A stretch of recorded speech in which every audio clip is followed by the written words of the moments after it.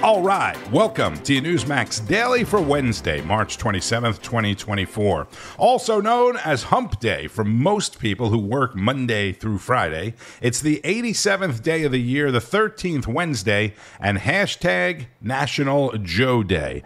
Honoring everyone named Joe, but aimed specifically at recognizing the average Joe, a term that was believed to have come from World War II and the G.I. Joe doll. Remember that?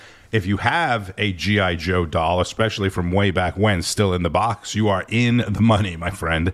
Speaking of that, someone in New Jersey will no longer be just another average Joe. There was one Mega Millions ticket sold in the Garden State that finally matched all six numbers in last night's $1.1 billion Mega Millions lottery. Lord, I pray that is my cousin Peter, because I know he would give me some. And if you're listening to me, you are probably not that person. But for the rest of us, fear not. Another $865 million is up for grabs in tonight's Powerball. I'm going to pay my mom's bills and I'm going to buy myself a dream house. Yeah. I would travel around the world, help my family out. The last winning Powerball was back on New Year's Day, January 1, first day of the year, 86 days ago. It's just amazing. There are now 223 days, including today, until the presidential election. This is Carl Higbie, host of Frontline on Newsmax. Not a bad week for Trump. His net worth doubled to over $6 billion in the last 48 hours. He re-entered the top 500 richest men in the world. Trump just dunked on your totalitarianism with capitalism. Oh, and this is great, too. What I love to keep pointing out here, keep in mind that the left made Trump this money. They kicked him off Twitter, Facebook, and Instagram. They opened the door for him to make his own social platform. And while liberal activists are trying to take down his business empire, which, by the way, the New York appellate court overturned and scaled back like 85% of. I mean, this crazy Judge Engoron decision, all the polls because of that are trending in the right direction for Trump. Arizona, Trump's up by 5. Nevada, he's up by 2. North Carolina, 6. He beats out Biden in Wisconsin. It's still early, but like all the polls show that Trump is the favored one in this whole race. On top of all that, his bond to appeal Letitia James, as we talked about yesterday, on her, all of her glory and pantsuits, was reduced to $175 million from almost $500 million. To which Trump mic dropped a reporter yesterday on this. The appellate division, thank you very much. What's your collateral for the bond? Cash. These goofballs think that prosecuting Trump will somehow hurt his campaign. Some shiny-shoed consultant probably came up with this notion like, hey, let's tie him up with legal mumbo-jumbo and take him off the campaign. Dude, these appearances are his campaign trail. And the same media trying to defeat him is giving him billions in earned media. And I got to thinking about this. So let's troll back as Republicans. We don't do this enough. Trump was really the first guy to kind of break that ice. These people want to play games. Well, two can play at that. I went over this ruling. I see nothing in there about how this bond needs to be posted. And I was looking at the front of our currency where it says legal tender for all debts, public and private. Letitia James has no sense. Let's give her a few. Pay that bond in pennies, baby. Play stupid games, win stupid prizes. Yeah, buddy. Excellent suggestion from Carl Higbie, who actually did all of the research on this. We did some math here. There's there's 17.5 billion pennies in Trump's required $175 million bond. Seeing how there's almost 30 billion pennies in circulations, we could probably get most of this done in the 10-day window. Now, the rest could be nickels and dimes if we absolutely had to, but just as an inconvenience for Letitia James, which is my ultimate goal here because I don't really care for her, let's say that we could get our hands on 17.5 billion pennies. There's 181 pennies in a pound. That would be 96.7 million pounds of pennies, 48,342 tons of pennies. Now, assume the average triaxle dump truck carries 23 yards of material, which comes to about 30 tons. That would be 1,611 dump trucks full of pennies. I say dump that right in front of the parking garage at Letitia James's office. Wait till everybody's in there first. Then have Trump hold a rally from the top of the coin pile. Tie up every resource in her office and just make them count the money from now until the end of time. Carl is the host of Frontline, 5 o'clock Eastern on Newsmax. And as Team Trump continues to campaign and now prepare for an April court date in the New York criminal trial over money paid to a porno star, we learned something about the judge in that case, Judge Juan Merchan. Trump put out something on Truth Social today, and he talked about how that Juan Merchan's daughter is connected to liberals, talking about her working at a Democratic firm, the connections there to a lot of folks. You know, a lot of people are saying, you know, this is really has the appearance of an election interference because the case wasn't brought by the former DA and it's being brought now. Hogan, your reaction to this court date and Juan Merchan? Yeah, I mean, so much of this, as you begin to peel back each layer, kind of exposes the radical left's attempt to try not just to interfere in this election, not just so muddy the waters that independents won't vote for Donald Trump in November, but they're trying to bleed him dry financially as well. They've been working on this now for years. This Stormy Daniels case is something that's nearly a decade old. Forget the fact it's past the statute of limitations. So many problems with it. Cases like this have been litigated before. John Edwards, famously a Democrat. There were no crimes there. The problem, though, exists for Donald Trump, and that are the venues of these cases. When you're talking about New York, you're talking about Fulton County in Georgia, Washington, D.C., they're kind of tailor-made to pull from a jury pool that already is predisposed to dislike him. 90-some-odd% of the people in D.C. voted against Donald Trump and voted for Biden, for example. So this is clearly a situation where the left thinks it can work against Donald Trump because they know he's beating Joe Biden in all the polls. So how do they weaponize the government against him? It's just to flood the zone with all types of nonsense. And every time you start to peel this back, these cases tend to erode. Yeah. They're not real. They're not based on fact. And the American people are going to see that sooner or later. That's Hogan Gidley, former campaign press secretary for Donald Trump, with Bianca De La Garza on Newsline. That's at noon. So the statement about the judge that she mentioned, Trump posted on Truth social media, which is now worth billions, read like this: Judge Juan Merchan, a very distinguished-looking man, is nevertheless a true and certified Trump hater who suffers from a very serious case of Trump derangement syndrome. I'm reading verbatim. His daughter is a senior executive at a super liberal Democrat firm that works for Adam Shifty Schiff, the Democrat National Committee, Senate Majority PAC, and even crooked Joe Biden. Posts like that are exactly why some people can't stand Donald Trump and why others absolutely love him. And yesterday, Judge Merchan granted the Manhattan District Attorney's request for a limited gag order against the former president, so that prevents Trump from making public statements about witnesses in the hush money case, about prospective jurors, members of the court, and lawyers involved in the case as well.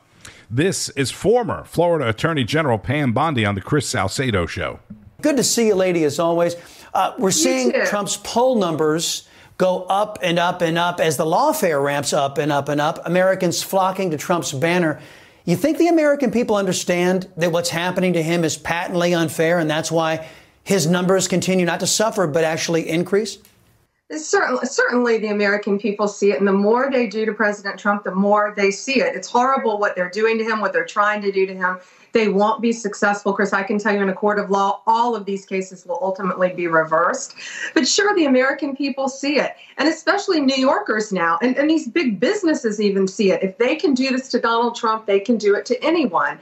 And yeah, that Judge Engoron is horrible. He's been reversed at least 5 times during the course of this civil trial. And now, at least the 5th time, the appellate court just reversed him and dramatically reduced that number that President Trump has to pay.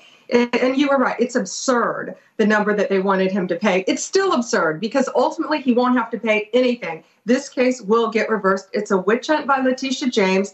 And we say that because she campaigned on getting Donald Trump. And that's not what a prosecutor should do. She has a clear conflict, not even an apparent conflict. So she has to really get her act in order. She's not, though. She's going to keep going after him, but it's not going to make a difference because ultimately our justice system prevails, and that's why we have appellate courts. But it's going to take a while.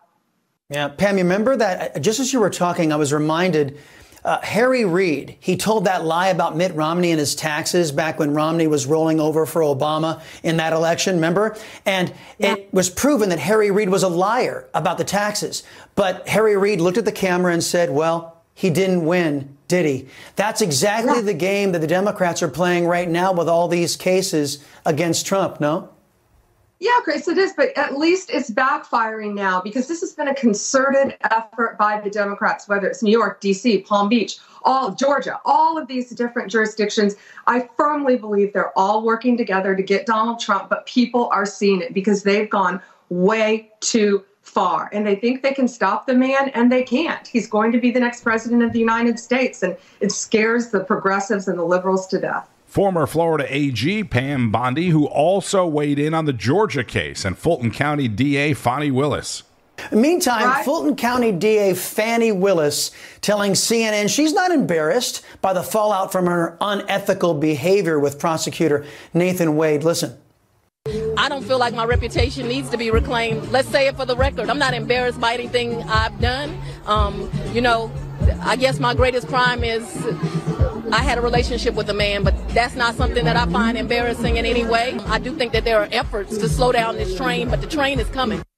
Yeah, train. Being a Democrat means you never have to say you're sorry or be held to any standard, right, Pam? Right. So her only crime was hiring her boyfriend to prosecute and go after Donald Trump, paying him 3-4 times more than the other attorneys were making, and going on vacation with him, allegedly using that money that he was getting paid. So that's no crime on her part. Yeah, they always double down. Former Florida Attorney General Pam Bondi on Tuesday's edition of the Chris Salcedo Show. And in the effort of equal time, let's shift gears to current President Joe Biden with Rob Schmitt. Welcome to Rob Schmitt Tonight. Right now, 2 different congressional committees are harassing Merrick Garland to release more evidence from his Biden classified documents case. Special counsel Robert Hur has declined to recommend charges against Joe Biden, despite evidence that Biden stole documents from a secure setting, shared them with other people, had his staff move them around for months before claiming to have found them by surprise, and then pressured his ghostwriter to destroy recordings of him reading classified information aloud. Despite evidence of all of that, no charges recommended. Within the official Robert Hur report that we have seen, the Washington Free Beacon just unearthed just one of many lies that Biden has been spewing for decades as he built up one of the phoniest and most corrupt political careers in American history. It's a lie Biden accidentally told the special counsel, adding to the many crimes that Biden allegedly committed that Hur would just brush off. It's the story manufactured to explain how Joe Biden got into politics, a story about a young man suing his construction company after a gruesome injury.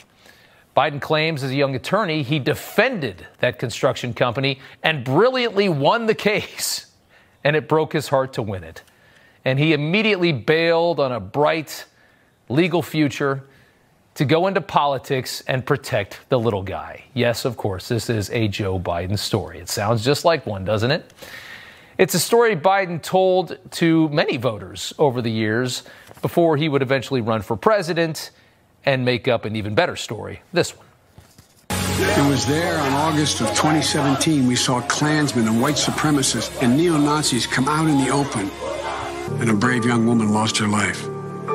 And that's when we heard the words of the President of the United States that stunned the world and shocked the conscience of this nation. He said there were, quote, some very fine people on both sides. No, he didn't.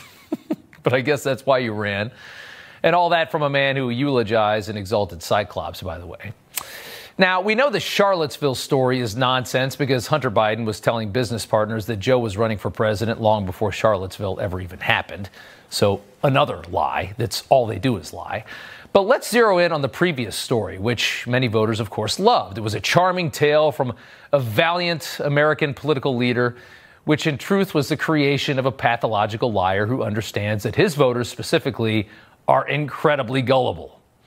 The Free Beacon with a fact check on this, although Biden did work at a law firm tapped to defend a construction company in a negligence suit like the one he described to Robert Hur, that case concluded in 1968 while Biden was still in law school. And the welder actually won the case, not lost. In fact, he walked away with $315,000 from the company, more than $1 million today.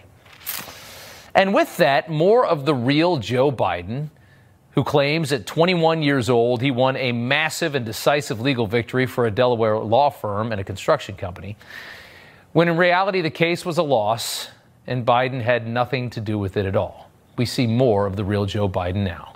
The truth is, if Joe Biden's mouth is moving, you're about to hear either a blatant political grift, some kind of racial pandering, or just a flat-out ridiculous lie.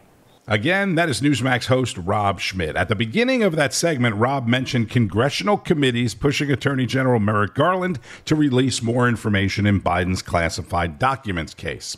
Congressman Byron Donalds from the great state of Florida is a member of the House Oversight and Accountability Committee. Let's be clear about one thing. Merrick Garland and the entire Department of Justice has been stonewalling and protecting Joe Biden. They've been protecting Hunter Biden. They've been protecting the Biden family. We're going to do everything we can to get our hands on those audio recordings. And it's important for oversight to have this information because we are responsible for looking at everything that happens throughout the federal government, same as the Judiciary Committee. For Robert Hur and frankly for Merrick Garland, to hold this information from Congress is ridiculous. There is no special privilege to that information, to an audio recording, especially considering the fact that Robert Hur in his own report said that he wasn't filing charges. Yeah. So that information should be readily available to the Oversight Committee and to the Judiciary Committee. But once again, Merrick Garland is carrying the water for Joe Biden to protect Joe Biden. Well, you have a stunning revelation about how deep all of this goes to, and there's a report now from House Oversight that links the CIA to preventing interviews with the IRS to Hunter Biden's sugar daddy. That's Kevin Morris. We've seen him show up on Capitol Hill several times with Hunter now. And Congressman Donalds, this is pretty stunning. Basically, whistleblowers have come forward to your committee and saying, yes, we were going to interview him, but the CIA called for these emergency meetings at Langley. Fill in our audience of why you think the CIA would want to stop an IRS investigation into Hunter Biden if this is just about unpaid taxes. Well, look, I don't want to speculate too much. There's a lot of information we have to get from the CIA and, frankly, from the FBI and Main Justice on this matter. But let's be very, very clear. If you have CIA agents interfering in a federal investigation, who actually made that call? Who asked for the CIA to be involved? And if you're going to speculate about anything, it's does somebody at the White House know about this? Whether it was the former chief of staff, Mr. Klain, the White House counsel, or the president of the United States himself.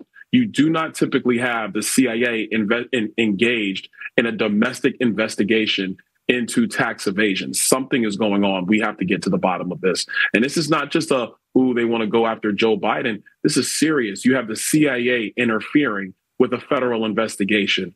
Congress must investigate this, and we got to figure out what's happening here because these kind of things cannot continue in our government. It's also within your congressional power and what you sign an oath to do. I mean, you are oversight. This is what you are supposed to do. Florida Congressman and potential vice presidential candidate Byron Donalds on Newsmax. And speaking of vice presidents, did you see Robert F. Kennedy Jr. named his running mate yesterday? Right now, there are people going, wait, he's running? Don't forget, the majority of Americans don't pay that much attention. And yes, he's been running. And why is RFK Jr. really running for president? I mean, he started out as a serious contender, but it doesn't seem that way now. After talking about possibly having NFL quarterback Aaron Rodgers as his running mate, yesterday he named California attorney and philanthropist Nicole Shanahan as his running mate. I don't know if she is related to the San Francisco 49ers coach, Kyle Shanahan. He said that he liked her for her commitment to health and organic foods and deep inside knowledge of how the technology industry uses artificial intelligence. Well, that right there does make a lot of sense, but we'll see. The other big story, of course, is the Baltimore bridge collapse. The FBI and the NTSB, along with local agencies, is on scene investigating yesterday's collapse of the Francis Scott Key Bridge. This is Transportation Secretary Pete Buttigieg on Good Morning America. I can't weigh in or speculate on anything related to the investigation. What I do know is that the force of this ship is almost unimaginable. This is a vessel that was about 100,000 tons carrying its load. So 200 million pounds went into this bridge. Well, we all know that. Thanks, Pete. Every time he's on TV to talk about whatever the issue or disaster is, he starts with, I can't speak to that. Well, then don't go on TV.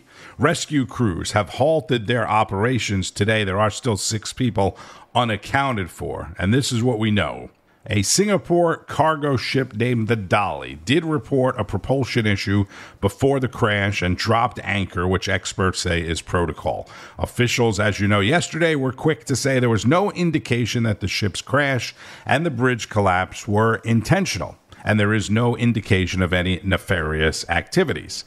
Obviously, accidents do happen, even ones as big as this, and I am not suggesting in any way whatsoever that it wasn't an accident. However, Maryland Transportation Secretary Paul Whitefield did note that the ship was way off center from the highest point of the bridge, where it should have been. Now, if it had a propulsion issue, obviously that could explain or partially explain why it wasn't where it should have been.